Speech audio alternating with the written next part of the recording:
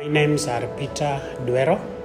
I work with Salim Wazaran Company Limited as in charge of quality control and quality assurance department. Basically, my major role is to ensure that food safety management system and food safety management process control are adhered to.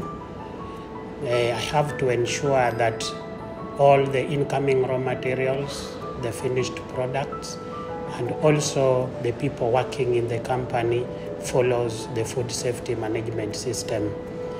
The company, that is the Salim Wazaran Company Limited, we started to produce instant noodles by the brand name Indomie in the year 2013 November.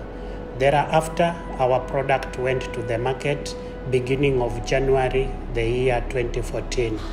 Following that procedure, our product has been certified by our local government regulation, Kenya Bureau of Standard, Kenya Bureau of Halal, to ensure that whatever we produce in this company meets the required food safety requirements.